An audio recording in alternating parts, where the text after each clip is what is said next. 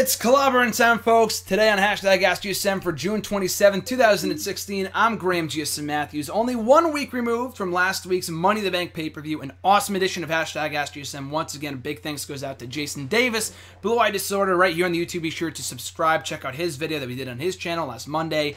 Awesome time hanging out with him. Hopefully it's not long before we get to hang out again. Film another one of these videos for you guys. Came out great, so I look forward to talking to him again in the future right here on hashtag AskGSM. But in the meantime, and in between time though, as you could probably notice from my entrance music today, This Fire Burns by Killswitch Engage, my awesome t-shirt that I got from Pro Wrestling Tees a few years ago. Fucking love this t-shirt. It's the 5-year anniversary of the Pipe Bomb promo, guys.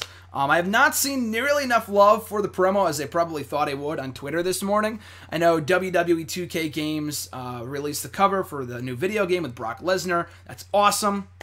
But I was expecting more tweets. I guess not. Maybe I'm the sole CM Punk fan left. I don't know. He is fighting on September 10th. That was revealed this past week. Making his UFC debut inside the Octagon. I think it's September 10th against Mickey Gale. Mickey, whatever the hell his name is. So that fight's coming up. I can't wait. I can't wait for that. Should be exciting. But like I said, 5 years since the famous Pipe Bomb promo. And the thing about this promo is this. And I talk about this every single year on Facebook, Twitter. I did a whole video blog about it a few years ago, right? You're on the channel. If you want to go back and check it out, type in on the channel, just type in Pipe Bomb promo, analyzing the impact of the Pipe Bomb promo. 3 years later, I filmed it back in 2014. But I always watch that promo back on the anniversary of it every single year on June 27th. Today is also marking the anniversary of John Cena's WWE debut from 14 years ago, so congrats to him. But also as well, it just blows my mind that it's been that long. I remember everything anyway for the most part. Like, I remember what I did on this day, 6, 7 years ago, last year, whatever. But I specifically very, very clearly remember, like it was yesterday, sitting on my couch in, not this house, but my old house where I used to live, with my two brothers, neither of whom, one of them used to be a wrestling fan, the other one has never been a wrestling fan. But we were watching Raw, maybe they had nothing else better to do, so they were watching Raw with me. And after they saw that promo, they knew just as well as I did, that was something iconic. That was an iconic moment in wrestling history. I called up John, freaking the hell out, like, did you just see what I just saw? It was absolutely amazing. So, in honor of 5 years since the Pipe Bomb promo, before we go forward here, I did film myself reenacting the promo. If it's not already up here on the channel, by the time this video goes up, it should be up a short time later. So be sure to check it out. I do film it. I don't remember every single word. I don't memorize every word, so I read off the script. It's very noticeable, but I thought it'd be fun, so I did reenact the infamous Pipe Bomb promo from 5 years ago today. Be sure to check it out right here on the channel, coming up pretty shortly. And, yeah, so I can't wait to rewatch the promo back in a little while right after I'm done with this video. But hashtag AskGSM here today. Without further ado, if you guys want to send in questions, be sure to tweet me right on the Twitter right here, or on YouTube, but on Twitter as well, at WrestleRant with the hashtag AskGSM. On the Facebook page, down in the links below at facebook.com/Graham.GSM.Matthews. Leave a comment on the post I usually put up on Sunday nights or on the wall itself. Or just leave a comment on this very video. I'll be sure to include your question in next week's edition. So without further ado, guys, let's go forward here with this week's question. For the first time ever, though, we do have a question. He did not technically text it to me. He said he forgot. But he did say it to me in person. So for the first time ever, via text, via word of mouth, from Jason D, Jason One Punch Davis, Jason Blue Eye Disorder on the YouTube Davis, who joined me last week here on the show. His question was a two-punch question, a two-prong question, very good question. First one being my favorite designs of the WWE Intercontinental and the World Tag Team titles. And I'll get to the second part of the question in a second.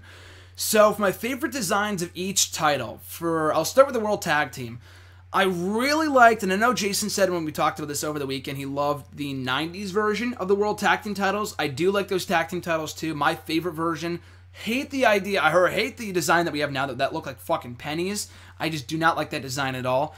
I liked the red World Tag Team titles that we had before they were retired back in 2010. That were used primarily for the Raw brand for many years. So I love those tag team titles. Those were my favorite World Tag Team Championship designs. For Intercontinental Championship, as you could probably guess, I love the current design, the classic, whatever the hell you want to call it. I mean, we've had it for 5 years by this point. Obviously, we had it for many years prior to that, but the other design, I didn't hate the other design for the Intercontinental Championship that we had for a good 10, 15 years. I didn't hate that design. I just love this one a lot better. Even I'll give a shout out to the Ultimate Warrior design. The same belt, obviously, just with a yellow strap instead of the white. I prefer the white, but the yellow was cool for Ultimate Warrior. So obviously that's my favorite IC Championship title design. And for the WWE Championship, that's a really tough one. There's a lot of good ones. I hated the spinner belt, so that was not my favorite. I honestly don't mind the new one. I remember when the new one debuted, it's basically the same thing with the same logo on the front. Just it looked like it was bedazzled or something. And I love the idea that people get their logos on the belt instead of their name. I know wrestlers work their entire careers to get their name on a championship belt, but I love the idea that they have their logos on there too, so that's pretty cool. I don't hate the current belt. I actually really like it. I don't know if it's my favorite though. Love the Stone Cold title, the Rock's title, the Brahma Bull title. Probably Winged Eagle. I like the Undisputed Championship too. Probably Winged Eagle. I feel like it just comes across as like that's a fucking world championship right there, as opposed to maybe not so much the current one, but the spinner belt came across like a toy, and it was tailor-made for John Cena. Beyond John Cena holding it, it was a complete waste of a championship. So I love the Winged Eagle. That's probably my favorite WWE title design, IC and World Tag Team title. I already said.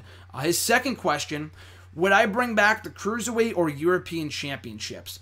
European, it has to be under, good circumstances. It has to be under the right circumstances. I've talked about this before.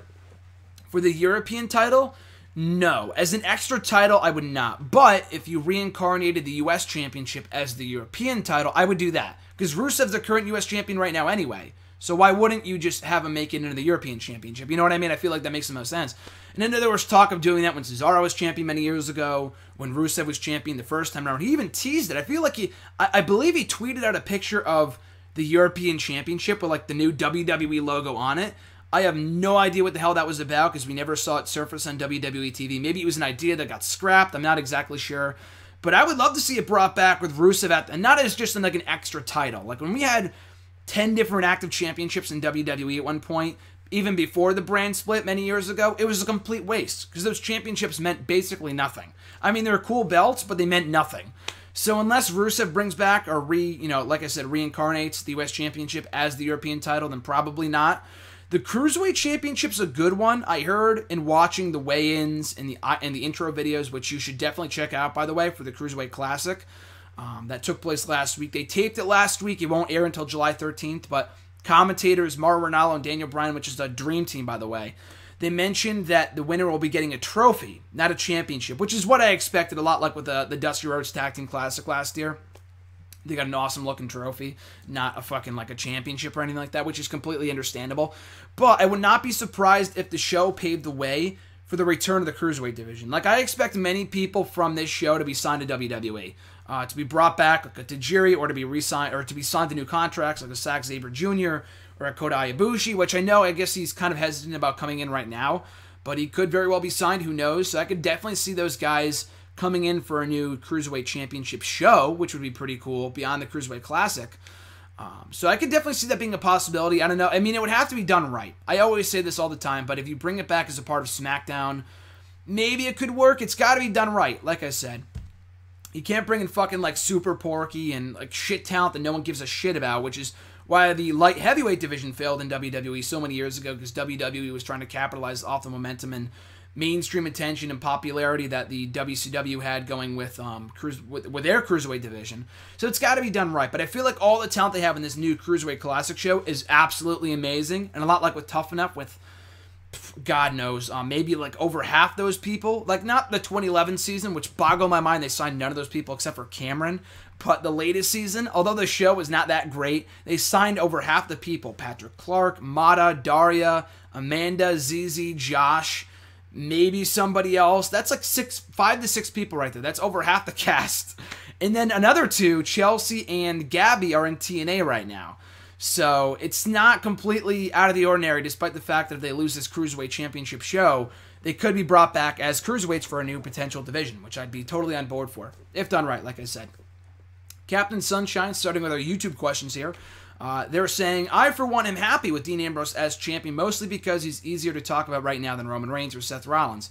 Reigns and Rollins are two sides of a weird, frustrating coin where people hate Reigns for reasons that have devolved into hate for the sake of it, and people want to love Rollins, despite WWE's strange reasons for trying to keep him a despicable coward heel, despite producing the special themselves that showed him how much of a hardworking, passionate athlete he is. I guess what I'm trying to get at is this. Is Ambrose the only one out of the Shield who has a straightforward relationship with the crowd? Right now, yes. I mean, like you said, Rollins is bound to be a babyface. Why he isn't already blows my mind. It's not like they're waiting for the perfect moment, because their perfect moment would have been when he came back at Money in the Bank, and they failed both times to do it. Roman Reigns is the worst out of the three. Now, I'm not talking about skill-wise, even though probably that way, too, he's probably the worst, but I'm talking about, like you said, crowd relationship. People just hate Roman Reigns despite their WWE stubbornness to push him as a babyface. Rollins, they're trying to make him a heel for some reason, despite the fact he was kind of portrayed in a babyface light in Money in the Bank. Like you said, very strange, very frustrating at times. Dean Ambrose is pretty straightforward. I mean, he's not a perfect character. He kind of gets too cute with his comedy at times, which I've talked about before here, on Wrestle Rant Radio, many other places before. But other than that, I mean, he's a beloved babyface. He's a scrappy, resilient, underdog-like character that has been getting over with the audience despite coming up short time and time again over the years. I wrote a whole Facebook post about this on Friday if you want to check it out, about how Dean Ambrose is like other than Sami Zayn, like WWE's ultimate underdog right now. He's fallen short in many big-time marquee matches when, in those big fight feel matches against Brock Lesnar, Seth Rollins, time and time again, Triple H, where he's come up short, yet still the audience rallies behind him.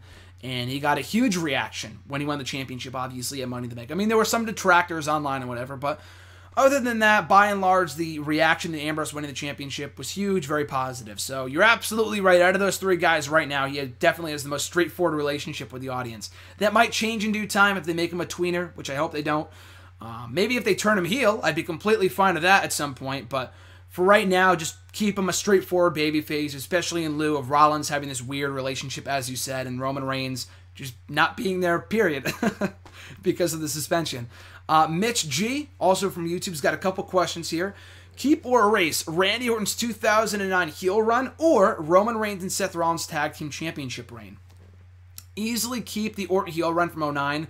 Erase the Shield Tag Team title run. Not to say it wasn't great, because it was.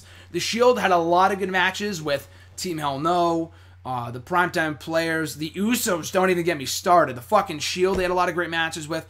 The Shield had, not the Shield, I'm sorry, Cody, with themselves, yeah, with Cody Rhodes and Goldust. They had a lot of awesome matches, but you're going to bring this up in your next question, which I'll talk about momentarily.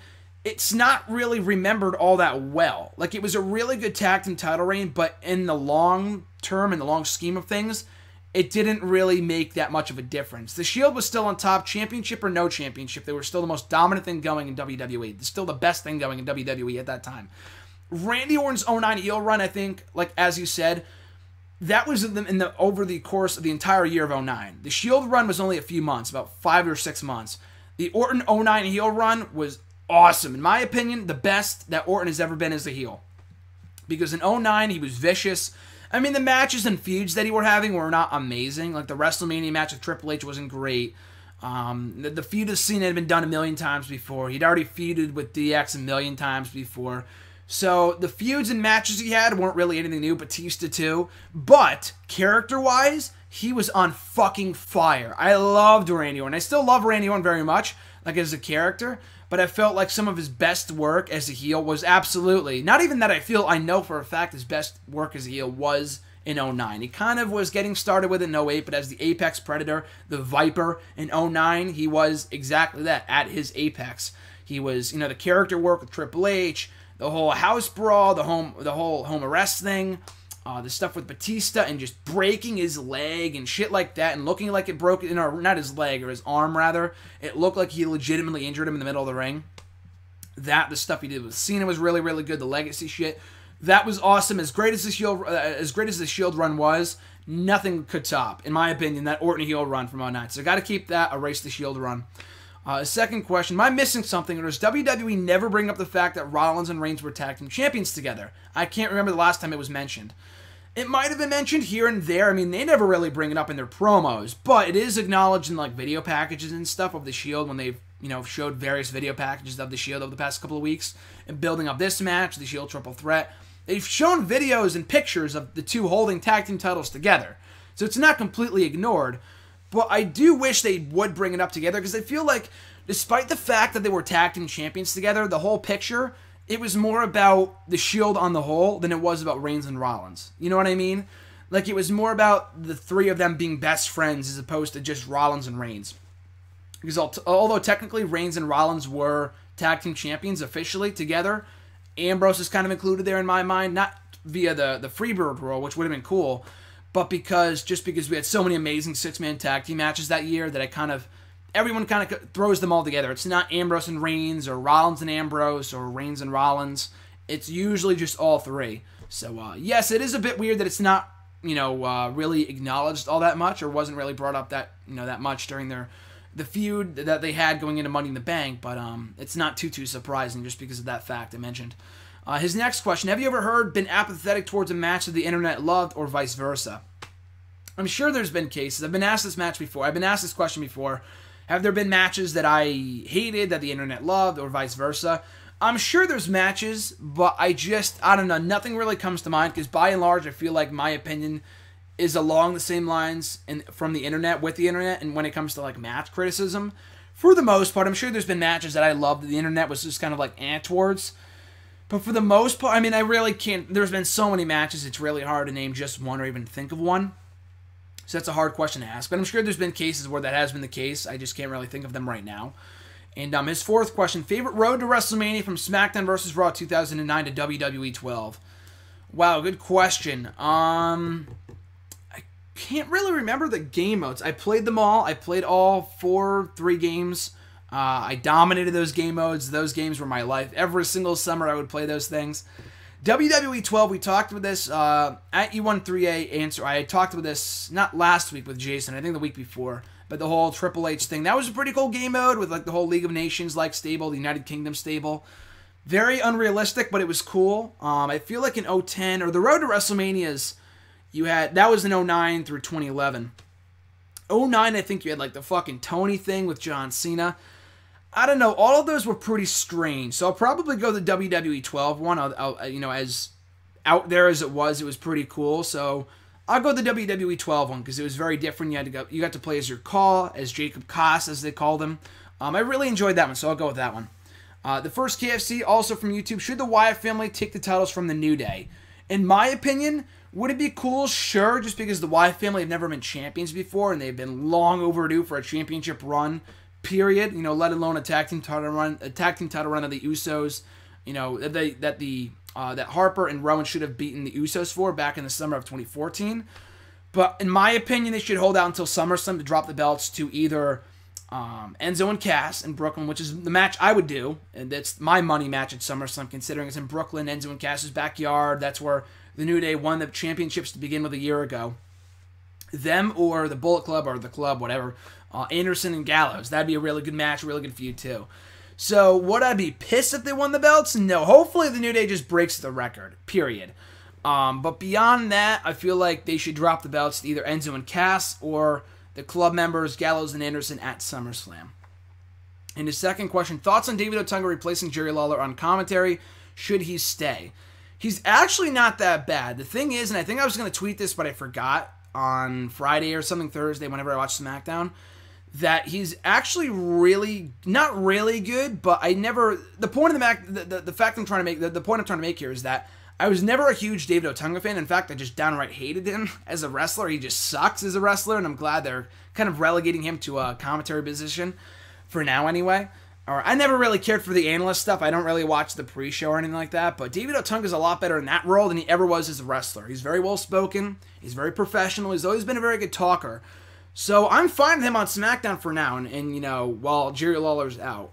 Should he stay? If Lawler's ready to come back, or when he's ready to come back, and I feel like he could be back at some point, I would, keep him on SmackDown. And, if you asked me a year ago, or even 6 months ago, I would have said hell no, but Jerry Lawler has been doing the best work of his commentary career in at least a decade. As a heel, him and Mauro Ranallo are a really good combination.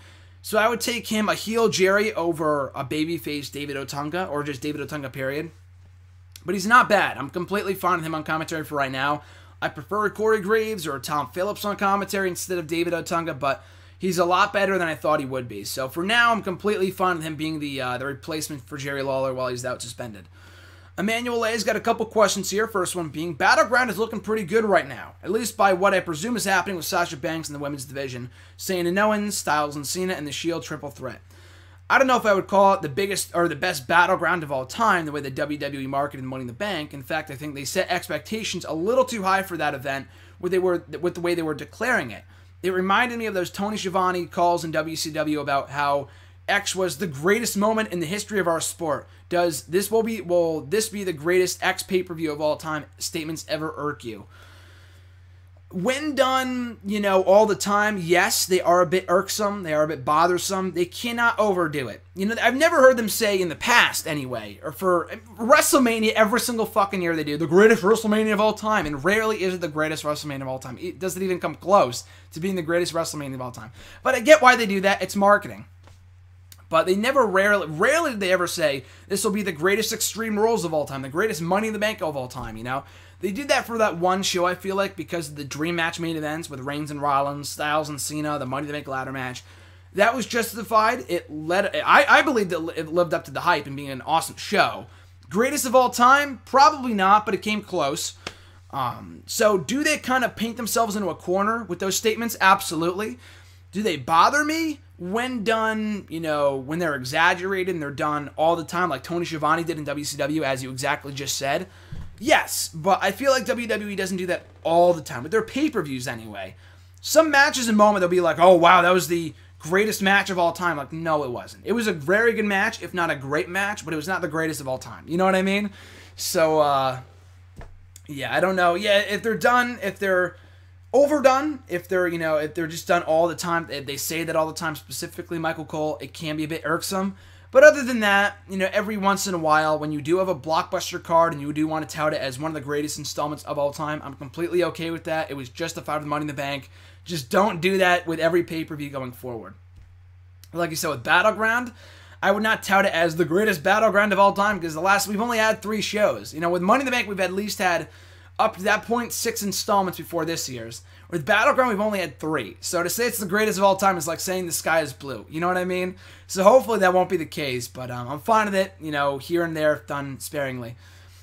Next question. Have you ever heard of the legend of Big Show's daddy? Basically, if you don't know, WCW kayfabe claimed that Big Show is the son of Andre the Giant, who died when Hulk Hogan body slammed him at WrestleMania 3. Of course, WWE has since erased that, though I've been watching the late 1999 Raws and found the storyline where Big Boss Man tricked Big Show into believing his father died of terminal cancer, only for Big Show's dad to die for real later on in WWF's timeline, which led to Boss Man further antagonizing Big Show by writing a poem and also crashing the funeral and stealing the casket. Have you ever heard of any of these storylines? Yes, I've heard of both. I mean, obviously, both are very famous. I mean, more so the Big Boss Man stuff. They replayed it all the time on... what was it? The Jerry Springer Show, Too Hot for TV. They replayed it on the WWE list, on Countdown. I've seen it a million times.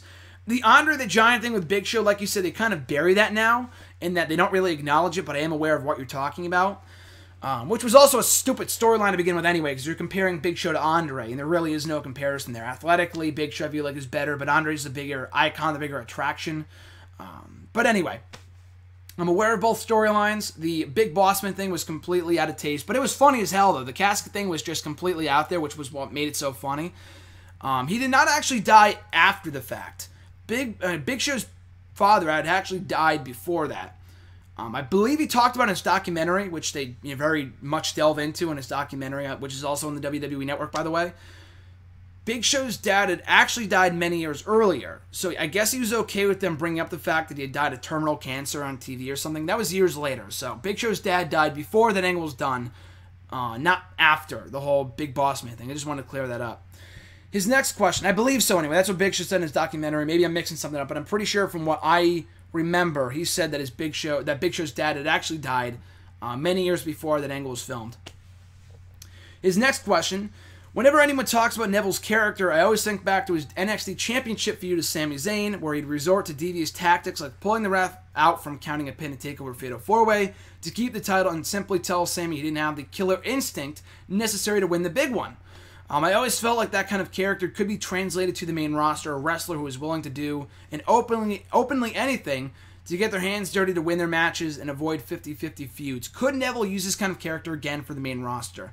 Totally. I mean, everyone who did their characters in NXT was 10 times better. Like, Breeze could use the character that he had on NXT. Like, just basically the same character that all these guys have right now, with the exception of Sami Zayn and Kevin Owens, whose characters have translated very well from NXT to the main roster. By and large, you just get the person from NXT on the main roster. and they don't really go into their backstory. Like, why should I care about this person? I care about him because I watch him in NXT, but what about the average Joe? What about the casual viewer that knows nothing about Tyler Breeze? Why should they give a shit? And that's why no one gives a shit about him, because they were not given a reason to give a shit about him. You know what I mean? So with Neville, that'd be pretty cool. I mean, anything is better than what he was doing before, which was nothing. He was just kind of the flippity-doo-dah character. And I've said it before, he was basically like the newest Evan Bourne, who was amazing in the ring, was a really good wrestler, but he had no character. He just smiled all the time, and people cheered for him because he did flippity-doo-dahs in the ring, not because he had a great, character or he was likable. I mean, he was likable, but we had no reason to really care or invest about him beyond his moves in the ring. And that's when Neville became on the main roster before he got hurt. So, hopefully when he comes back pretty soon anyway, they will do more with his character. I would love to see that kind of translate from NXT to the main roster. During that Sami Zayn feud, that kind of made him a Shades of Grey character. I mean, he got booed at Our Evolution, but he did not technically go heel, like, officially. You know what I mean? He was never, like, a full-fledged heel in that feud with Sami Zayn. They kind of teased it just because Sami was so freaking over. He was the heel by default, if that makes sense. But, like I said, anything is better than what he was doing before, which was basically nothing. Because when he got called up to the main roster, again, he was just the guy who could do amazing flips. The guy who could do the Red Arrow. Not the guy who could... At least, like, Sami Zayn has an underdog story. Neville could have something similar, but anything is better than what he was doing before he got hurt, which was, like I said, nothing. His next question, is there a particular pay-per-view you ever thought got more criticism than it deserved? I don't know if it's my number one pick, but I remember enjoying the 2015 Money in the Bank show last year when I went to go see some reviews and opinions of the show. I noticed quite a bit of the backlash about nearly everything. The only match that seemingly gained general acclaim was Kevin Owens versus John Cena 2, and even then, the result of Cena winning prevented it from being the number one finish. The one finish of that show that satisfied people. I didn't think the show was perfect. I mean, Sheamus won, Ambrose and Rollins went too long, but I didn't think I didn't think I saw the all-around frustration that it did. I didn't think I would see the all-around frustration that I did. Are there any pay-per-views that I thought got more criticism than they deserved? Pretty much. I mean, there's a lot of shows out there that I'm very much open. I try to be as optimistic of a wrestling fan as I can be.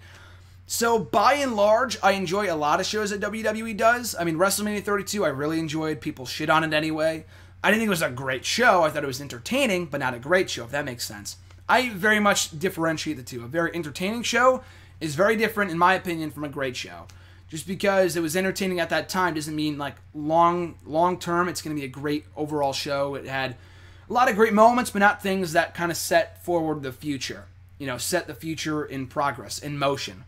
So anyway, with Money in the Bank last year, I talked of this more in depth in my review of the show. Probably, I don't remember exactly, I talked about it so long ago, on a Wrestle Rant a few weeks ago, about how overall, watching the show back, I was quickly reminded how much I really liked that show. That was a really, really good show. Like you said, Ambrose and Rollins, I thought was great.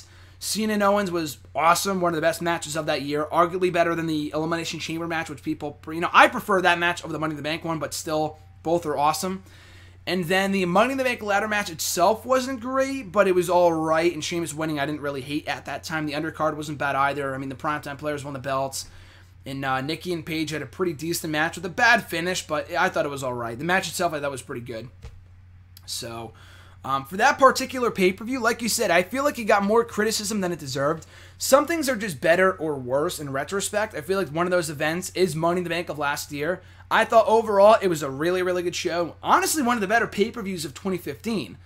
And I remember it was you at E13A or Emmanuel that when we were doing the end of the year awards for Next Year Wrestling, Money in the Bank was on there as one of the shows of the year.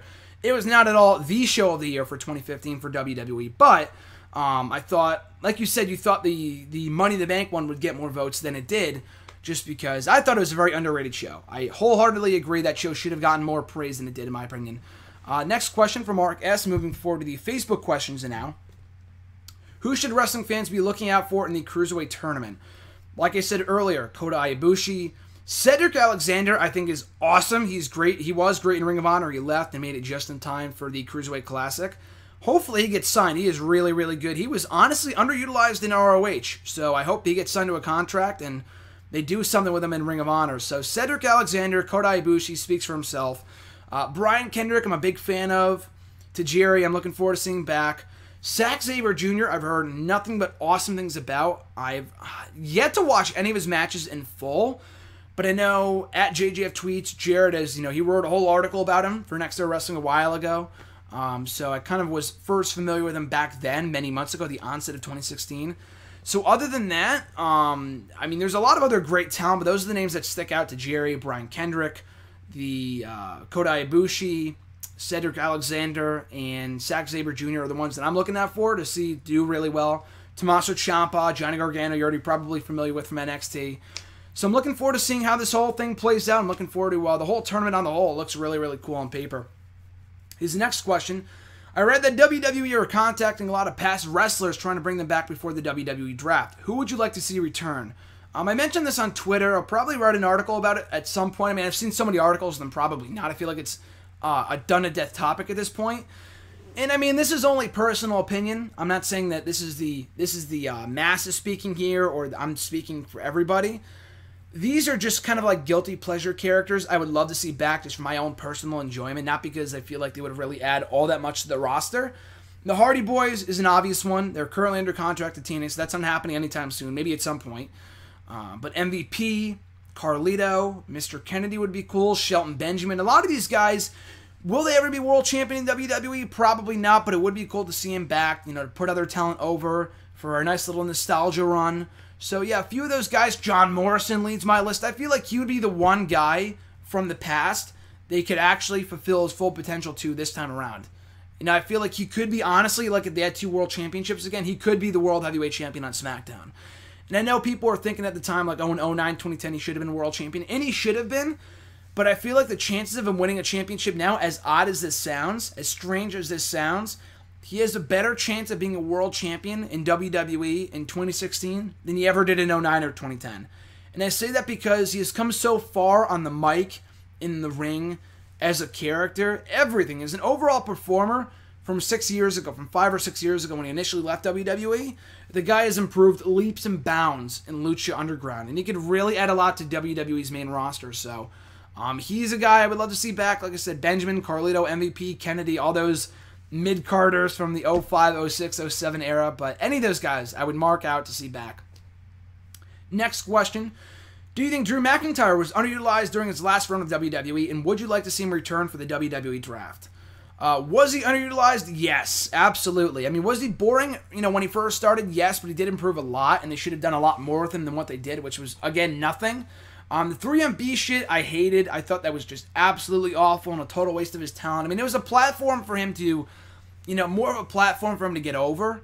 But I feel like he should have broke away from them before they cut him, and it was a total waste. So, a real waste. But he's a guy that I would love to see back. He's young enough where he could come back and really make an impact as a guy on, like a top guy on SmackDown, maybe.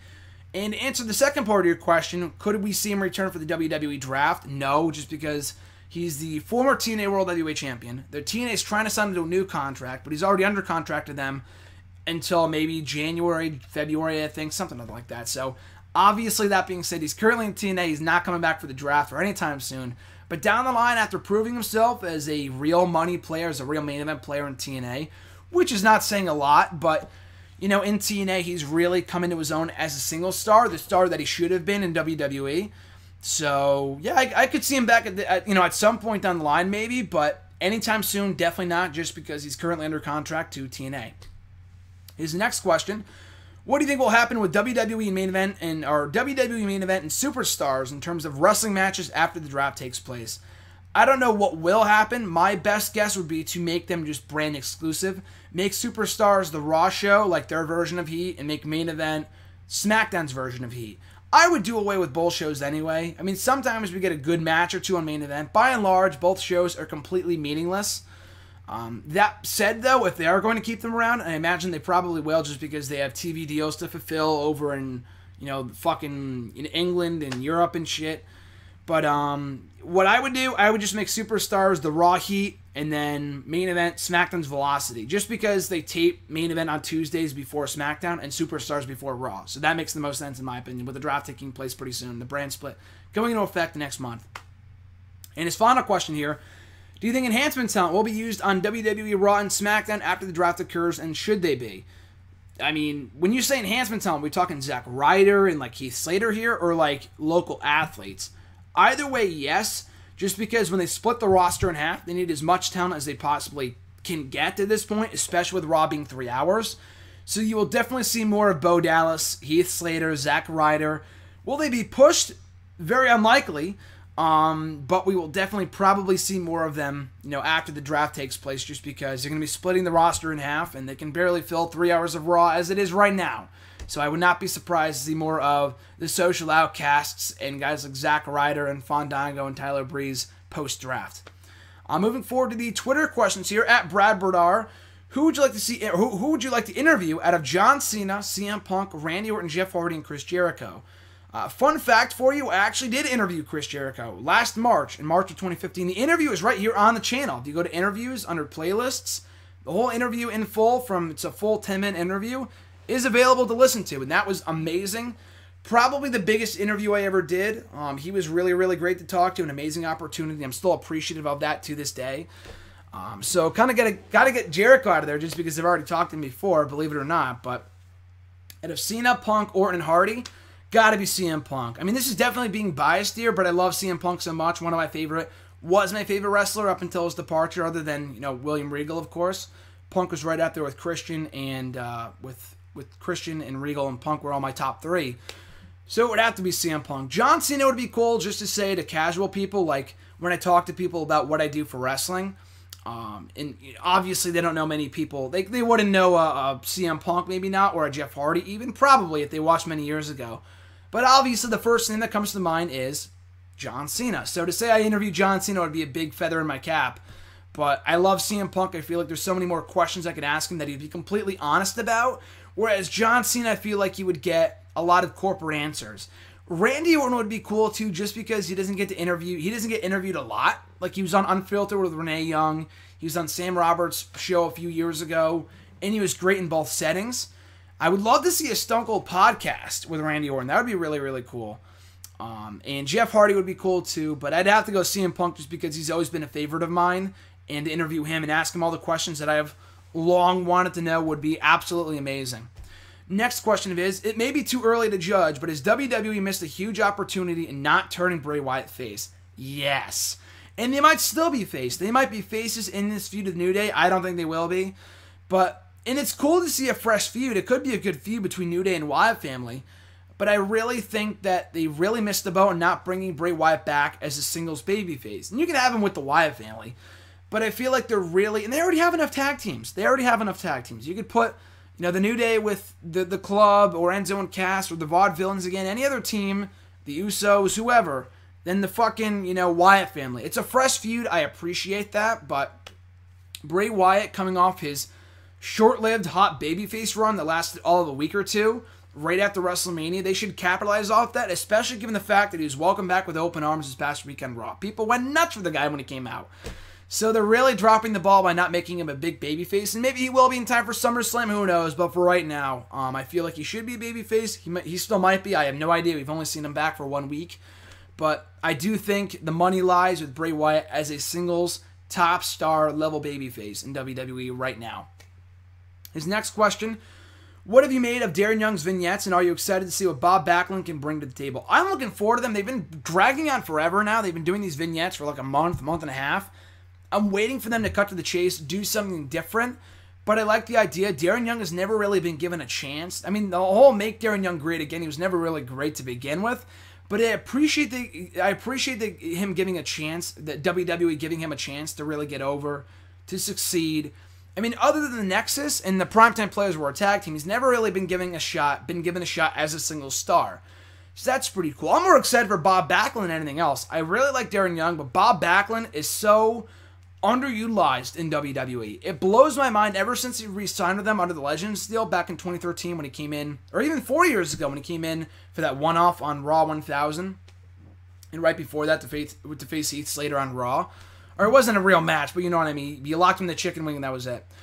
Ever since he came back 3 or 4 years ago, it's always boggled my mind that they're not doing more with this guy. It's cool to see him with Darren Young, but now we got to get him on TV. Bob Backlund is so great as a character.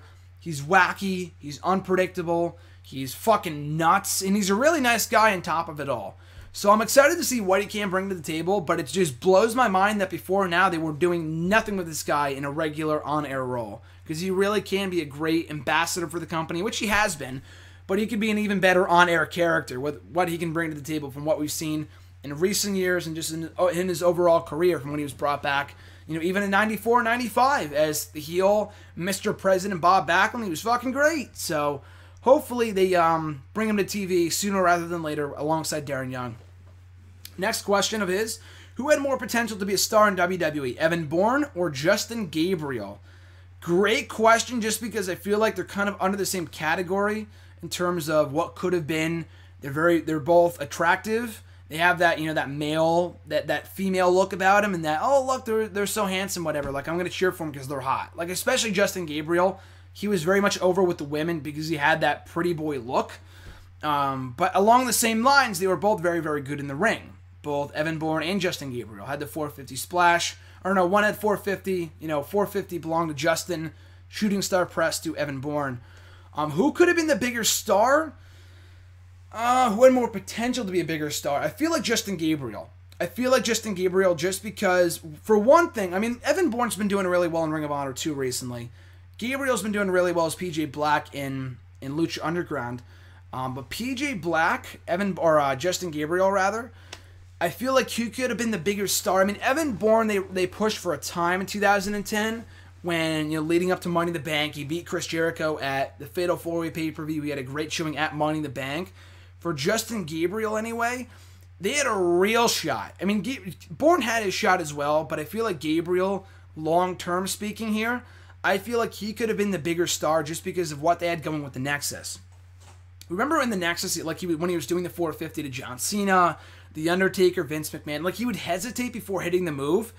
So they really had something there. I know when Daniel Bryan got hurt, or not got hurt, when he got fired, and they brought him back and whatever else, not a part of the Nexus, but against them, I still felt like the dissolution of the Nexus was so poorly flawed. Obviously, they lost a lot of their momentum when they lost to John Cena at fucking SummerSlam 2010, but beyond that, it would have been cool to see Justin Gabriel be the breakout babyface of the group. Now, his mic skills were not great. I will give you that. His mic skills weren't and still aren't that great. But, that being said, he was awesome in the ring and people wanted to get behind him as the breakout babyface of the group. He could have been a very resilient character and like he doesn't want to do the 450. Like he looked like he was hesitating before hitting the move. Like he didn't really want to do it. He didn't want to go through with it, but he ultimately would anyway. Like his moveset screamed babyface. And then beyond the Nexus, they did nothing with the guy. He was in the core for a cup of coffee and no one gave a shit about him then. And then beyond that, he was gone. And he was on Superstars, main event and shit for many years. But other than that, they really dropped a big opportunity to push the guy as a singles babyface. So, anyway, I feel like Justin Gabriel could have been a lot bigger of a star than Evan Bourne just because they had the opportunity there with the new Nexus. Evan Bourne could have been a bigger star too, but with Gabriel, they really had a chance there with the Nexus, and they fucked it up. They missed the boat. His final, or two questions here, from @BradBurdar. Thoughts on Ty Dillinger being booked, or how he was booked this past week on NXT. He lost to Oney Larkin, I think his name was, the former Christopher Gerard, the former Biff Busick from the independent scene here in the Northeast, who was really, really good. So I was fine with Dillinger losing, and it made more sense to me just because Manny, when he beat Dillinger twice, he's a babyface, but people love Dillinger so much, he's like a babyface. Despite being booked as a heel sometimes, he, to me, is the ultimate, like the underdog, cult favorite in Full Sail University in NXT. So you should not put Dillinger up against fellow babyfaces because they're going to boo that other babyface. But with Oney Larkin, I believe he was supposed to be a heel. So him beating a cult favorite in Ty Dillinger made a lot more sense than Manny beating Ty Dillinger. So I thought it was fun. I had no real problem with Dillinger losing because that's his role in NXT, to be an enhancement talent, put people over. And Oney Larkin has a lot more potential. At this point, I feel like Dillinger can be a big star too, don't get me wrong. But with Oney Larkin, I saw him wrestle at the NXT Lowell event a couple months ago, and the guy is great in the ring.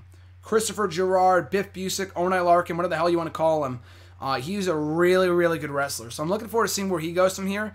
But Dillinger, like I said last week or the week before, I think it was last week with Jason, that we both agreed that he needs to be a bigger star than what he is right now because they're doing nothing with the guy. And he's just so popular, it's really a waste of his talent in my opinion. And his final question here, Seeing how in terms of quality, it's been a really consistent pay-per-view, do you think Money in the Bank was a letdown this year? Absolutely not. How could it have been a letdown? I mean, I know the undercard was not the most thrilling of all time. I didn't even think it was that bad, because I think the undercard, I did not have a problem with any of the finishes whatsoever, in terms of who went over. I mean, I feel like some people could have won in a more decisive fashion than they did, whatever. But with who went over, I had no issue with it whatsoever. I feel like all the right people won, and then with the 3 main events, all of which delivered. So how can you really call the pay-per-view a letdown? If anything, like we talked about last week with Jason, I felt like it was the second greatest installment in Money in the Bank history, right up there with the 2012 show. Way better than last year's show, way better than the 2014 show, which I felt like was the worst installment of all time, even not that bad, but in comparison to all the other installments. The 2016 Money in the Bank show I thought was awesome. So I feel like it really was consistent with the entertainment value of past installments, if not better, because those three main events were great. Reigns and Rollins, the 2 title changes, Styles and Cena, one of the best matches in WWE up to this point, and the awesome Money in the Bank ladder match. So with those 3 marquee main events, there really, in my mind, is no excuse in calling it a poor show. That, to me, was an awesome show. In my opinion, the best pay-per-view of 2016 in WWE to date. Thus far, anyway. At Sean Markistic, he's got a couple questions here. Push, repackage, release. And I believe at BigBird432 asked the same question. So I don't know if he saw that question and copied it or whatever. Probably not. They probably just had the same question and great minds think alike. But anyway, his question was, push, repackage, release. American Alpha, New Day, and Enzo and Cass. This is freaking tough, because I love all 3 of these tag teams, and I feel like all 3 of these teams either are or can be big money players for WWE in the future. So I feel like there's no real right answer here. They're all wrong answers, because it's really all interchangeable. But here's my rationale. I would push American Alpha, because I feel like these guys will be the future of WWE beyond, their tag team days. Repackage Enzo and Cass into what? I have no idea. But I would release New Day. I know how over they are right now. I know they make a lot of company for the money, or make a lot of money for the company, not the other way around. A lot of company for the money for WWE at the moment. But I feel like once they break up, like let's talk about Enzo and Cass, and then American Alpha. Enzo and Cass are just getting over. They have yet to really hit their peak. New Day kind of already has. There's a lot left in the tank with New Day, but Enzo and Cass have a bigger upside just because they have yet to really do much of note on the main roster. They just got here. They have a much longer shelf life at this point than the New Day does. But with New Day anyway, once they break up, I mean, they could make a big start of any one of those guys, but I feel like Chad Gable and Jason Jordan, in my opinion, are a lot more likely to be pushed as single stars atop the roster than the New Day will be. I mean, I hate to say it, but it really helped Kofi, Biggie, and Xavier Woods aren't relegated back to where they were before the New Day started. They should be bigger stars than what they are, as singles guys beyond the New Day, which they shouldn't break up anytime soon, but WWE might break them up, who knows. This is WWE we're talking about here. But I would release New Day. I know they make a lot more money for WWE than a lot of the other guys in the current roster, but I'm thinking like long term here. I would release those guys just because Kofi's done it all. Big E's had a great career. Xavier Woods has done really well for himself, and they still can be very much, very valuable assets to WWE even this day and age. But I feel like Gable and Jordan have higher potential in terms of fulfilling main event status than Kofi, Xavier, and Big E do right now. And then Enzo and Cass, like I said, they're just getting started, so I would just repackage them to be more maybe serious in the ring, and then push American Alpha, and as much as I hate to say it, release New Day. His second question, what got you into watching wrestling? I mean, I've talked about this before many times. I've talked about it here in the video, or on the random video blog, here on Hashtag. I'll keep a long story short, that I started watching in April of 2008, saw a commercial for Raw with William Regal and Randy Orton facing off in England, and that's what got me hooked, the William Regal character. Just the whole face versus, good versus evil dynamic, the in-ring action, everything about it, but William Regal is one that I credit the most with getting me into wrestling. Because I did try wrestling before that I had watched a few episodes in like late 07, but nothing really got me hooked the way that William Regal did. So it wasn't even like there was great wrestling that got me hooked, it was the William Regal character that really made me a wrestling fan. Otherwise, I would have been a casual fan at best. But William Regal and his character evolution as Raw GM, King of the Ring, later IC champion, was what really got me into and kept me in wrestling. His third question, push, repackage, release again. Another really tough one. Austin Aries, Shinsuke Nakamura, and Bobby Roode. This is tough. This is undoubtedly that I'd have to push Nakamura. Roode and Aries are kind of interchangeable. I would repackage Roode into what? Again, I have no idea, but I would release Aries. Just because of Roode and Aries, I feel like Roode has a bigger upside in the main roster than Aries does. They're both amazing talents, but I feel like Bobby Roode has the look, has the skills that WWE is looking for, as does Austin Aries, obviously. But I feel like Bobby Roode just, to me, screams money fucking heel. Like, this guy should be a top star tomorrow. Austin Aries can be, but I feel like because of how short he is, how small he is, they're not going to want to push him towards that level. Whereas I feel there's a bigger chance Bobby Roode could be a world champion in WWE as opposed to Austin Aries. So I would repackage Roode, release Aries, and push Nakamura. At Hardy DX fan, who do you think Samoa Joe can have a 5-star match with? With who? Once he comes to the main roster. There's a lot of guys. I feel like he could have really good matches with Randy Orton. John Cena, undoubtedly. Those guys have a lot of history from the independent scene. I believe they went to the same training school, like to the same developmental territory or whatever. And they have a lot of history. John Cena, I believe, likes Samoa Joe behind the scenes. So those guys could have great chemistry with each other. Cena and Samoa Joe. Samoa Joe and Orton, like I said, Samoa Joe and Jericho, Joe and Aries, Joe and Aries, yeah, Joe and Styles could have great matches. They had great matches in TNA for many years.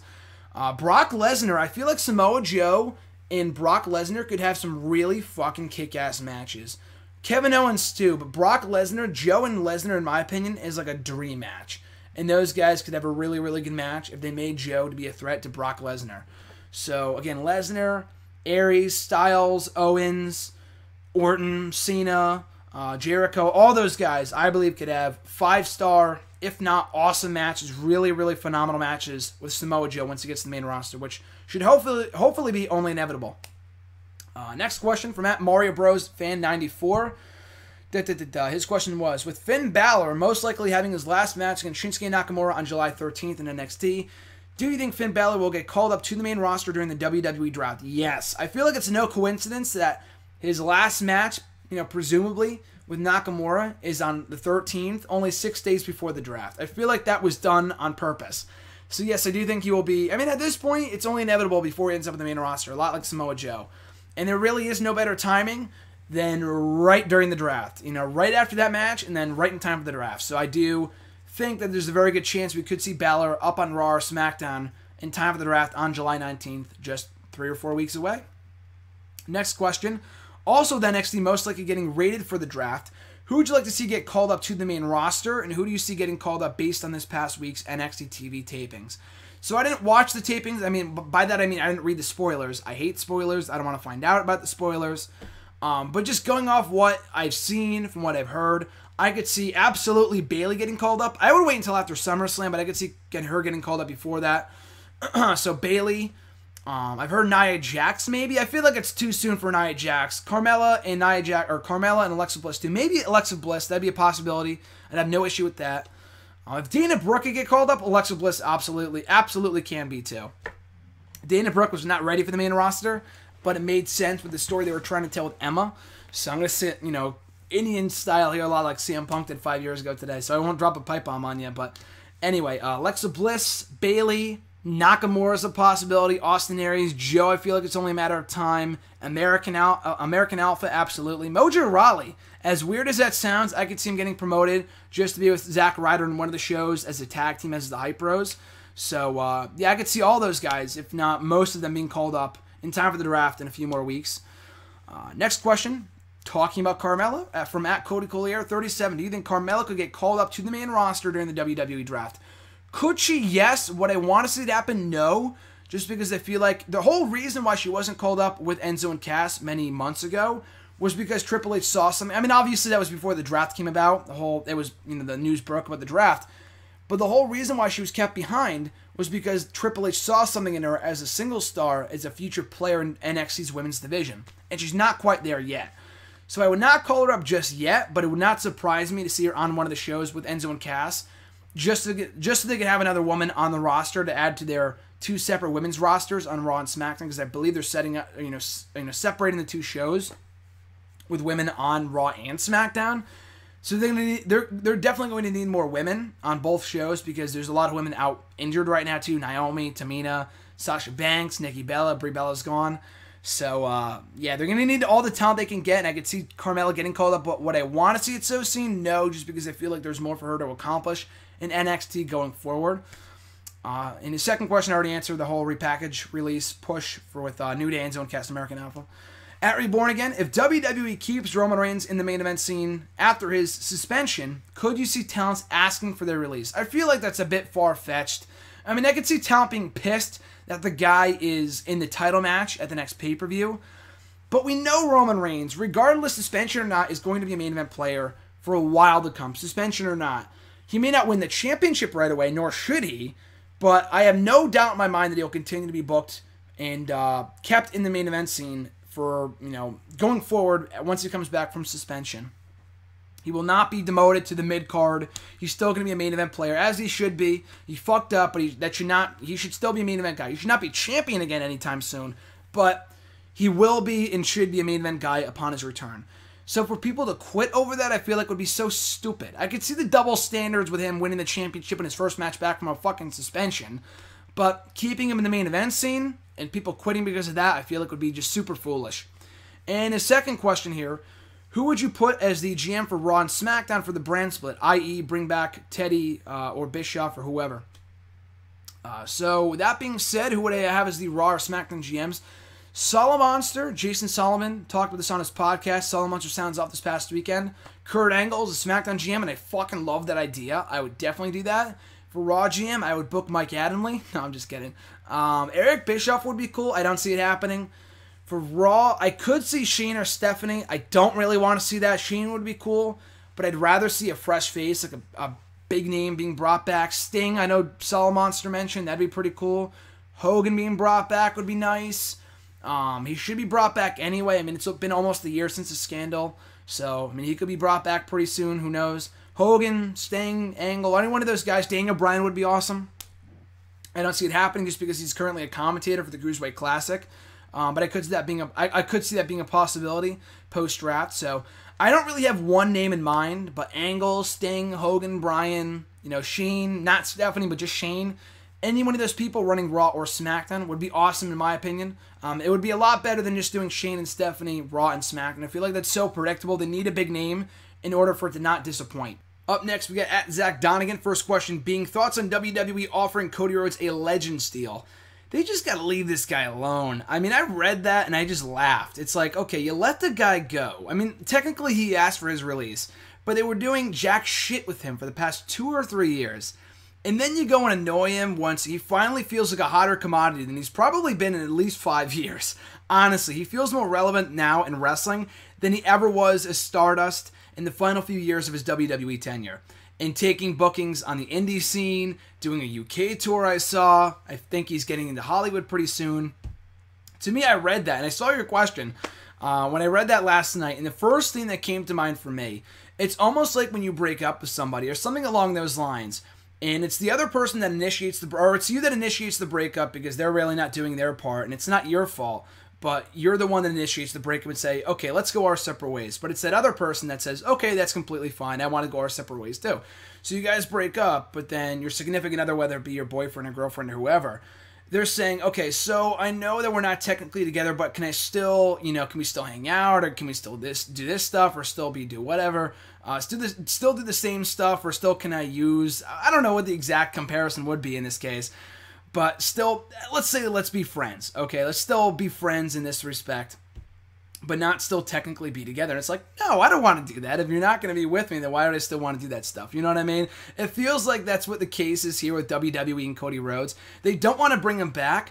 It's almost like, okay, hey, this is almost an exact comparison here. It's like that person's looking for a boyfriend or girlfriend, but they're asking you like, hey, we could still be friends, but can we still do boy-girlfriend stuff, but not technically be together, even though I'm looking for a boyfriend-girlfriend right now? You know what I mean? To me, that makes no sense, because WWE is asking all these old-timers to come back. It's like your old ex is looking for a new boyfriend-girlfriend, and they're looking for old exes, before they're going back to you. You know what I mean? Like, this is a prime time to bring back Cody Rhodes with the brand split going into effect. And they could use him, but they don't really want him. But they want to use his likeness. You know what I mean? To me, it just feels so fucked up. It's like, leave the guy alone. He's finally doing a lot better now than he ever was when he was with them in his final few years with the company. And that might be a horrid comparison. It might be a great comparison. I don't know. You be the judge. But I have no idea. I just thought, I saw that and I laughed just because it seems so stupid to me. Why would they want him under a Legends deal anyway? I mean, they never really sold any merch for him. I mean, Dusty Rhodes I could see, but they already have Goldust under contract. So any Dusty Rhodes stuff, like for the Tag Team Classic, they could still do that shit. They don't need Cody Rhodes. So what, are they going to sell merchandise under the Cody Rhodes name? Then why wouldn't you turn it back into fucking Cody Rhodes in the first place? It makes no goddamn sense. Okay, so we're going to release Cody Rhodes merchandise, but when you were with us, we didn't want you to become Cody Rhodes. We wanted to keep you as Stardust. Why? Because fuck you. That's why. That's their reasoning for pretty much everything. So I think it's so fucking dumb. And like I said, just leave the guy alone. Just leave him alone. Don't bug him to come back to you for not the reasons that he wants. See, I don't even know if he would come back if they offered him a new job to come back as a part of the brand split, because he probably knows they would do nothing with him again. So that's my comparison for the Cody Rhodes WWE situation. Again, it might be awful. It might be brilliant. You let me know. You be the judge. Do you think we ever get new theme songs / sets for Raw / SmackDown once the brand split happens? If so, any themes do you have in mind? Do I think it'll happen? No, but would it be cool? Should it happen? Absolutely. I feel like new sets, new theme songs will set the precedent that yes, this really is the new era in WWE. We've had the Raw theme song, which isn't bad. Tonight is the Night. It's a lot better than, Burn It to the Ground, which I liked, but it's a lot better than Nickelback. And it's produced by WWE's go-to company, CFO Money. We've had that song since 2012. The SmackDown song we've only had for a few years. Black and Blue we've only had since like 2014, 2015. So I'm fine if they keep it. The new sets to me is what is really more important. You cannot have the same aesthetically looking sets. And I've said this time and time and time again. If Raw and SmackDown look alike, they're going to feel alike. And if you want two separate shows, especially now with the brand split coming back, you need the shows to be as different and feel as different as possible.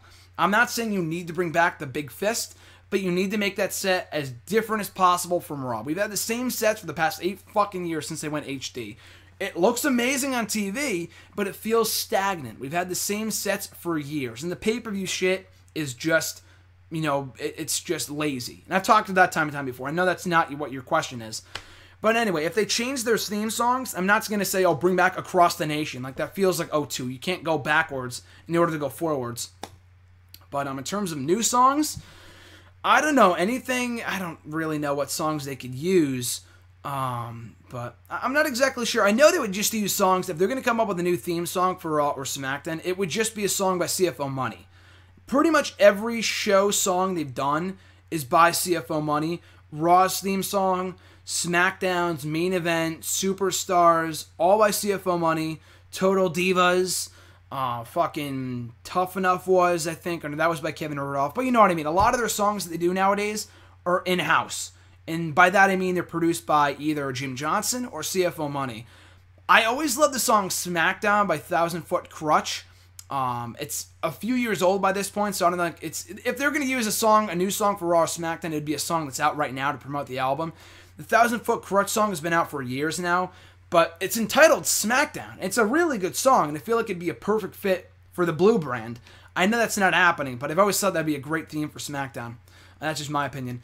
And his next question here, any mid-carders, people that haven't won a major title, that you would want to see come back after the brand split? Like I said earlier, Kennedy, Carlito, Benjamin, especially Morrison, any one of those guys I would love to see back in WWE. Scott Steiner's a guilty pleasure. He would serve no purpose in a brand split new era, but I think it'd just be funny as fuck to see him back, if not for a one-off only appearance. At Swagzio, their question was, push, repackage, release Apollo Crews, Baron Corbin, and Tyler Breeze. This is hard. I mean, I would push Crews because I feel like out of those three, he has the most potential to be a top star in WWE. Repackage Breeze to make him more serious. I like the gimmick, but on the main roster, they're doing nothing with him, so I would repackage him.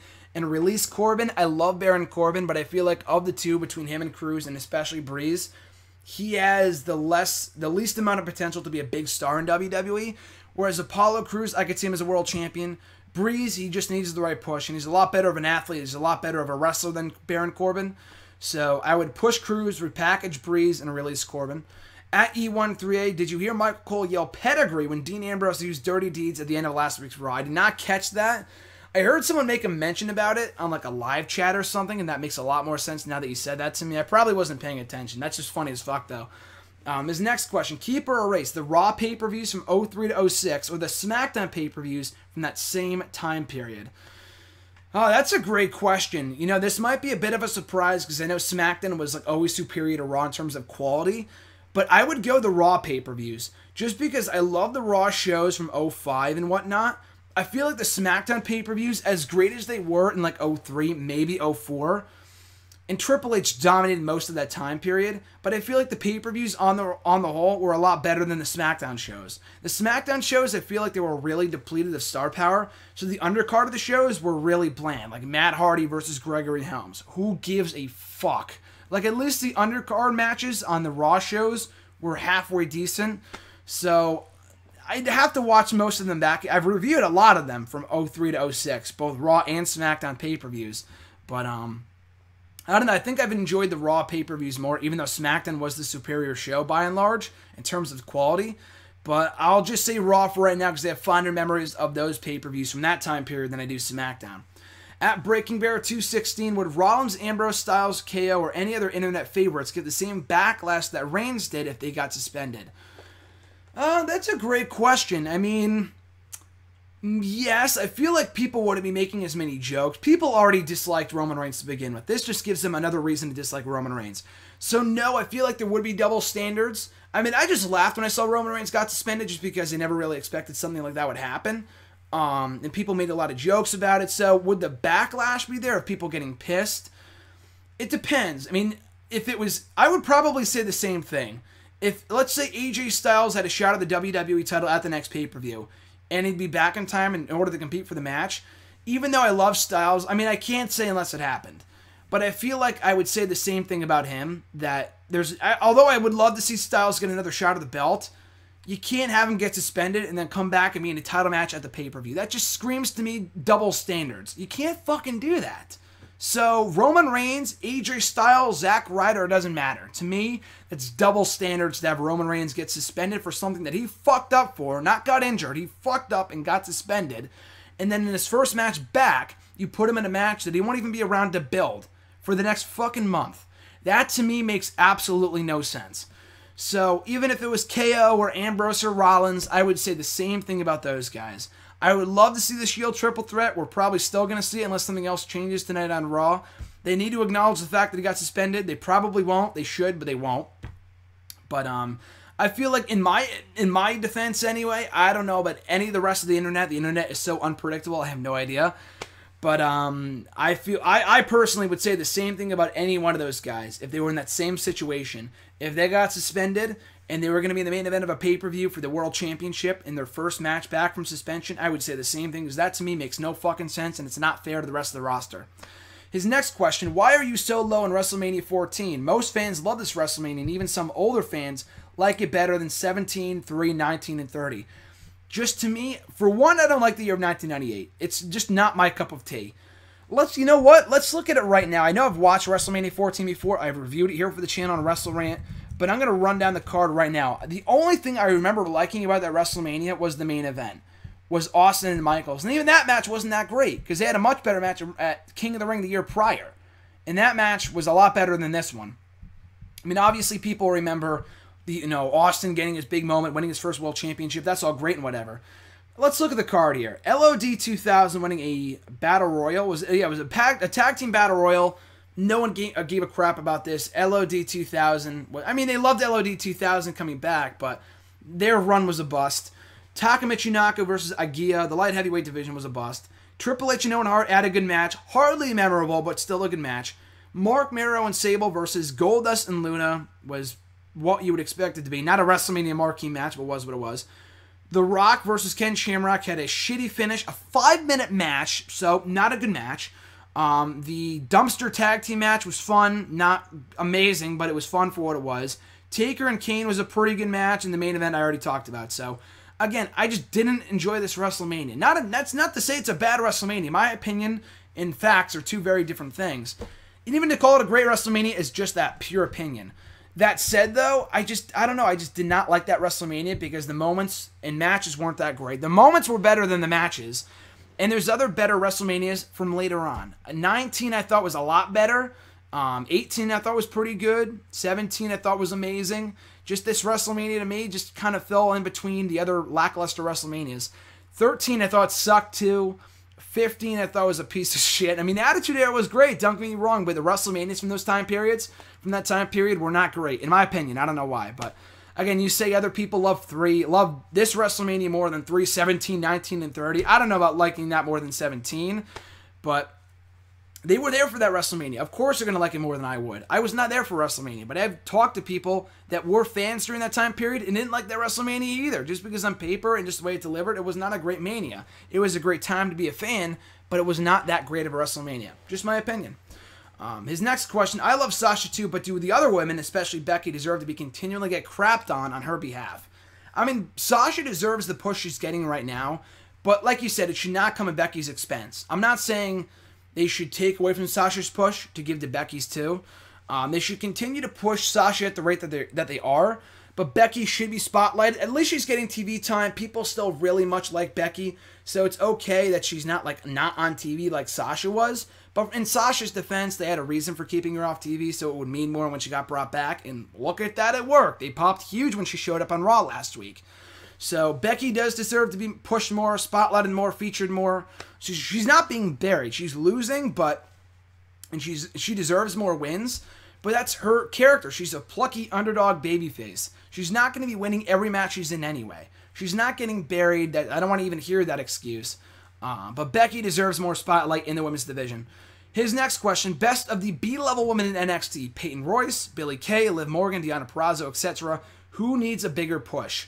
Of the women you mentioned, I would say I like Deonna Purrazzo, but I think out of all those women, probably Peyton Royce, because I feel like she's the only one of those women who has a real character. As the Poison Ivy-like thing, she's got legs that go on for days. She looks gorgeous. They're all gorgeous.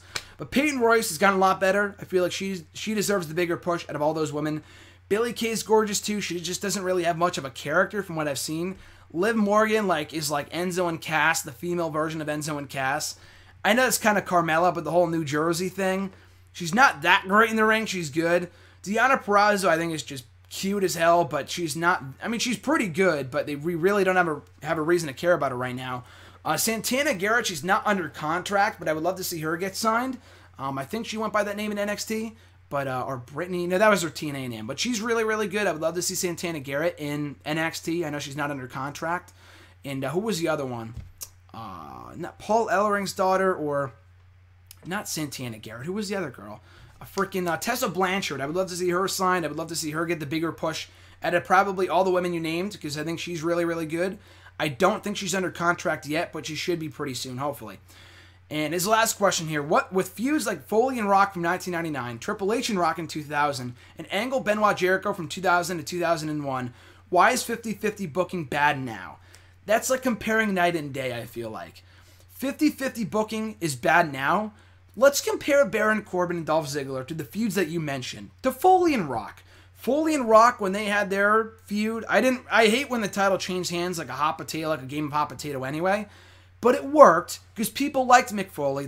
He was already over, as was The Rock. Baron Corbin was not all that over when he first came up from NXT.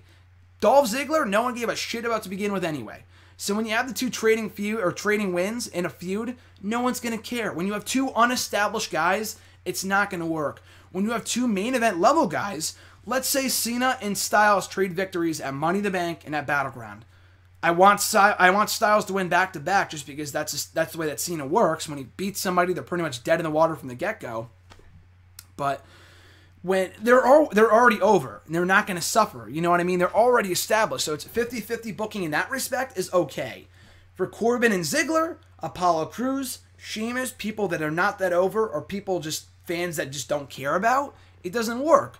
But with the guys you mentioned, I mean, come on. Angle, Benoit, Jericho, Rock, Triple H, Foley, they were already over, if not already had a fan following in WWE. If they weren't established, they were already over. Everyone was over in the fucking Attitude Era. So that's not really a valid comparison, because I feel like those people were over. They could afford to do 50-50 booking. Whereas nowadays, very few people are actually over. People get good reactions, but are they really over? Probably not.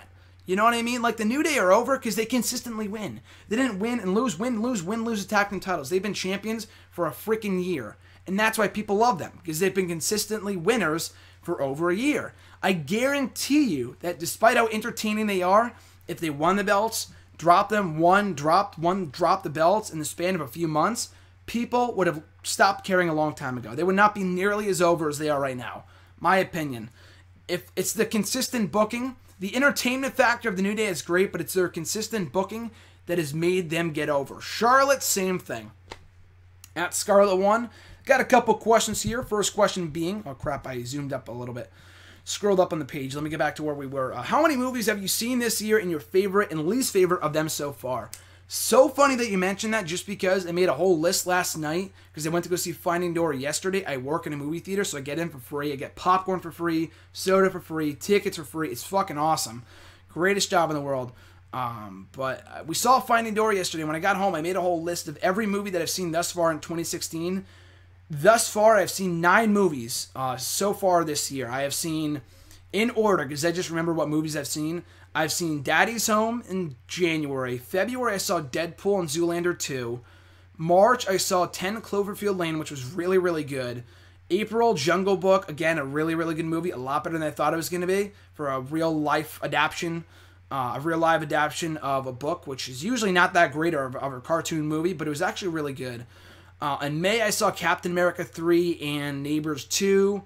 June, I've seen The Shallows, Central Intelligence, and Finding Dory. So out of all those movies, it's hard to say which one is my undisputed favorite. Deadpool was a lot better, again, than I thought it was going to be. Really, really funny. My favorite, probably not, but it's up there. Finding Dory might be my favorite, along with either Central Intelligence. I don't know if that was my favorite, but it was also really, really good. Finding Dory and Captain America 3 are probably tied for my favorite movies that I've seen so far this year.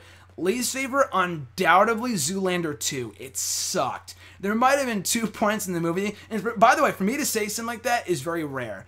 Because more often than not, even if a movie is not that great, Hot Tub Time Machine 2 being a prime example, not a great movie, but funny as hell, I really enjoyed it. Zoolander 2 was really random. I thought it was going to be a lot funnier than it was because I really liked the first movie. I laughed maybe once or twice at Zoolander 2. It was fun to go to the movies, obviously, but the movie itself sucked. I would not recommend it. That was undoubtedly my least favorite movie of this year. And it was a financial flop, too, so I'm not shocked at that whatsoever. But my favorite, it's a tie, I would have to say, with either Captain America Civil War or Finding Dory. Next question of theirs was Bray Wyatt returning heel instead of babyface, a bad idea. Like I said earlier, time will tell, but I feel like the money is there with him as a babyface. He could be a face still. We don't really know. We really have not heard or seen much of Bray Wyatt in the past week, only on Raw and SmackDown. We'll find out more tonight, obviously, and in the weeks to come. But I feel like the money with Bray Wyatt is with him as a babyface on his own as a singles guy. He could still have the Wyatt family, but I'm talking about not in the tag team division. At least not right now. So I do think it was a mistake. But hopefully they right that wrong sooner rather than later. Their next question, did you see that segment on Raw with Jericho complaining to Shane? I have to admit, Shane making a threat against him against Jericho, and seemingly, or rather making a threat against Jericho and Jericho seemingly acting scared, was a little too Stephanie McMahon-ish. It's not as bad as the Charlotte Flair segment, but is it wrong to worry about Shane trying too hard to make himself look cool at the expense of the other wrestlers? A little bit. You make a great point. You make a really, really good point. I love Shane, and I didn't really mind the segment. I thought it was actually pretty entertaining, but it kind of was Stephanie McMahon-ish, so I can't do double standards here. I got to admit that, yeah, they really should not try to have the authority figures, both Shane and Stephanie, not just Stephanie, but Shane too, not try to cut the balls out from under the wrestlers. You know what I mean? So I know Stephanie does it all the time, and it gets nobody over. The Jericho thing was a little less like that, and it was a little more enjoyable and funny and lighthearted, but it was kind of along the same lines and making a threat to Chris Jericho. So you make a great point. Let's keep an eye out for that going forward, because I didn't really notice that. I didn't really pick up on that, but I love Jericho. I love Shane, but I can't really excuse that at all. They need to stop doing it with both people, not just Stephanie. And their final question here, keep, erase, or revise Barrett's, Sheamus, and Regal's King of the Ring victories. Really good question. I love these keep, revise, keep or erase questions which I got to credit Sal to at the Wrestle Guy. His questions are coming up right after at Scarlet Ones. He came up with that many weeks ago. I love this set of questions. That and push repackage release I also love.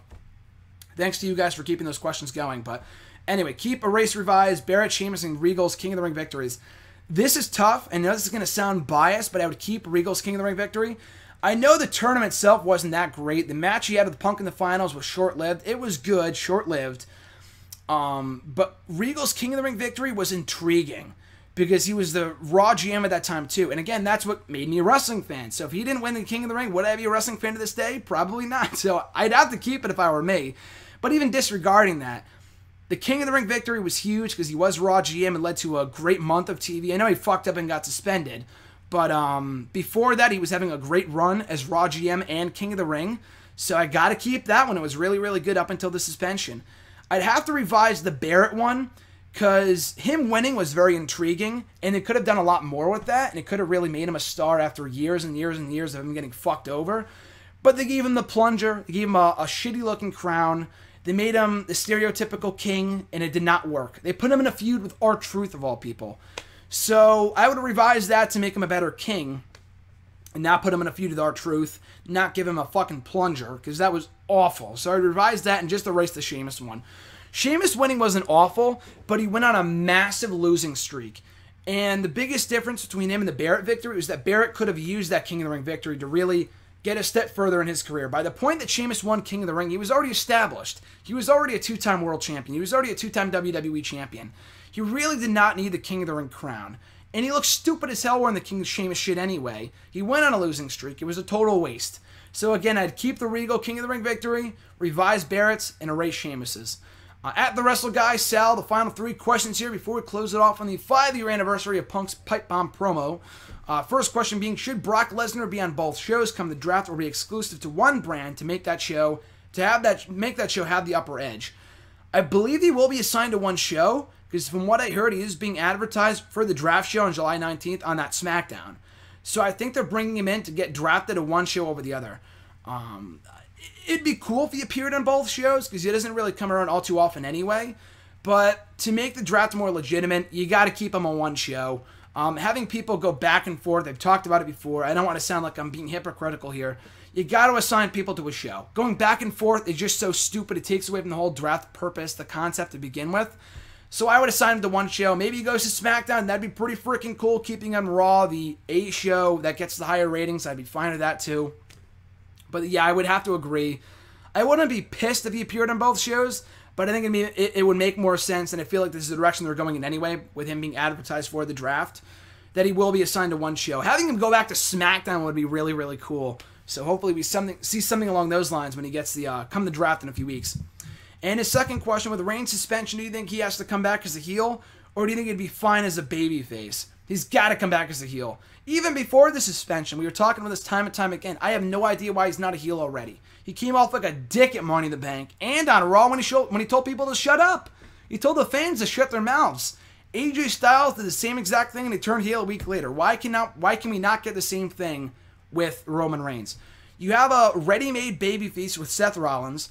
You have Dean Ambrose as the world champion. You also have John Cena waiting in the wings as well. You do not need Roman Reigns as a babyface. And you'll probably, the ratings and live event stuff will show that in the next month. They do not need Roman Reigns. It sucks that he got suspended. It's a big blow to the roster.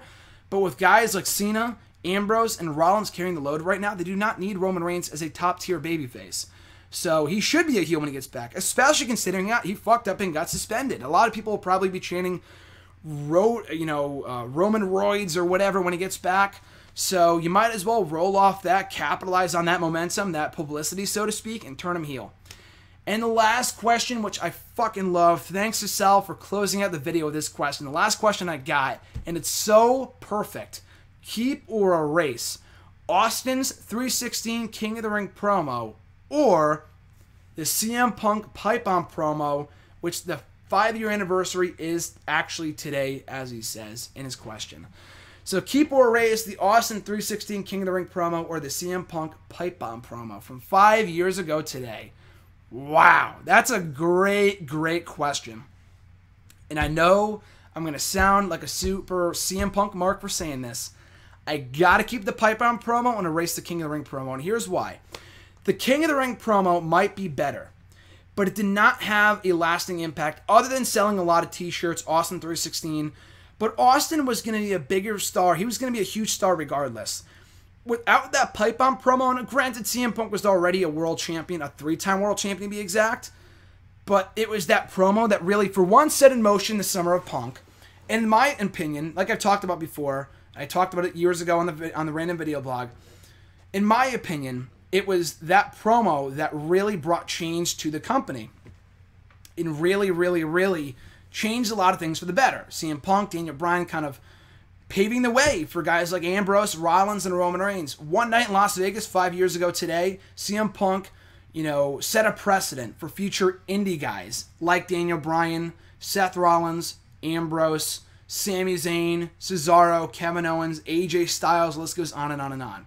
5 years later, one night in Las Vegas, not to the day, but same month, June of 2016, Dean Ambrose ends Money in the Bank as the new WWE champion. And you gotta thank guys like Bryan and Punk for paving the way. No matter how much you might hate Punk, which I know there's a lot of you out there, and that's completely okay, he and Bryan paved the way for people like Ambrose, Rollins, Cesaro, Owens, Styles, Zayn, the list goes on and on and on and on, Balor, for those guys to be successful in WWE. That size does not matter. It's all about the talent. Not always all about the talent, but just being an overall great performer. Those guys would not even gotten a look at 5 or 6 years ago. Because of Bryan and Punk, though, that mold has been broken. That ceiling, that glass ceiling, has been shattered because of Punk and Bryan. Specifically, Punk with the promo 5 years ago today. That promo, I've talked about it time and time again. I could not tell you how many people, not even through the internet, not only through Bleacher Report on articles, not only through Twitter and Facebook, my own friends have told me that it was that promo that made them a wrestling fan again. My old teacher, who I've talked about here on the channel before, that he was a wrestling fan, a huge CM Punk fan. He was kind of going in and out. He was floundering in and out of watching wrestling, but the pipe bomb promo got him back in wrestling. And he's been watching avidly, he's been watching religiously ever since.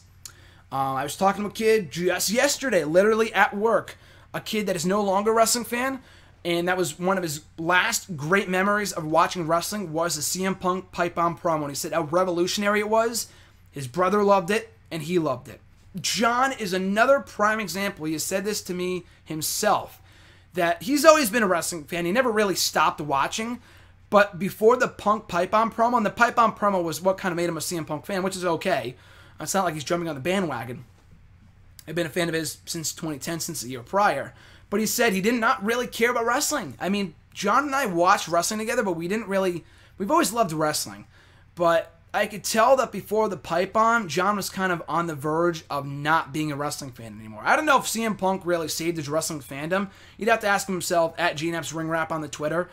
But he has said to me that that pipe bomb promo, the whole summer of Punk, really rejuvenated his love for wrestling. So John, my coworker, my old teacher from high school, and many others as well, have always told me it was that pipe bomb promo that got them back into wrestling, made them love wrestling, reminded them why they're a wrestling fan. The Austin 316 promo, as amazing as it was, did not have that same long-term impact. 2 months after cutting that promo, Austin was at SummerSlam on the pre-show against Yokozuna. So it did not really have that same long-term impact. Yes, he became a main event star years later, even later on that year in that feud with Bret Hart, but it was not because of that promo. It did not have that immediate impact. The only thing that had an immediate impact from Austin's promo were the t-shirts, which was huge. One of, if not the highest selling t-shirt of all time.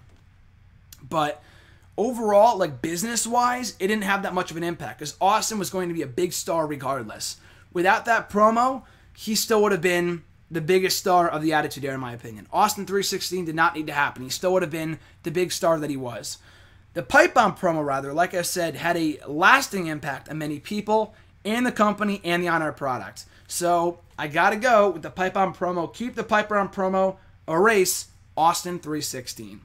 So again, guys, like I said, he ended the video last week too at the Wrestle Guy Sal. He ended last week's video with a great question, also about Punk keeping or erasing his Money in the Bank title win from Money in the Bank 2011 and or erasing his Survivor Series victory from later on that year that kicked off his 434-day reign as champion. For my answer to that question, check out last week's video with Jason. Like I said, really fun talking to Jason, doing that video. Hopefully we can hang out again soon. I should be hanging with John pretty soon. Hopefully we can film another #AskG7 video in the near future. Sal as well. Be on the lookout for that. It's going to be a great blockbuster summer right here on #AskG7. Thank you as always for joining me for another historic episode of the show on the 5-year anniversary of the CM Punk Pipe Bomb promo before Raw tonight, which I'm very much looking forward to. But of course, before next week's premiere installment in the month of July, you guys can send me questions right on Twitter with the #AskGSim at WrestleRant, on Facebook at facebook.com/Graham.Jason.Matthews. Leave a comment on the post I usually put up on Sunday nights or on the wall itself, or right here on YouTube. Leave a comment on this very video, or be sure to include your question in next week's edition. So speaking of which, in next week's edition, today fell on the 5-year anniversary of the Pipe Bomb promo.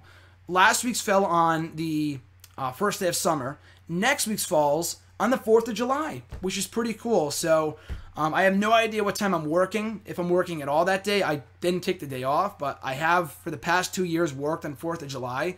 This year, I imagine, will be no different because it's usually busy at the movie theater on 4th of July. But regardless, whether I'm working in the morning or at night or whatever, I will be, I will be filming, as always, #AskGSim, a very special holiday episode for you guys next week on the 4th of July. So with that being said, guys, as always, have an amazing week. Enjoy the rest of this amazing, stellar summer and what should be one of, if not the biggest summer in WWE or just in general to date. And have an awesome one. I'm Graham Jason Matthews, and I'll catch you folks down the road.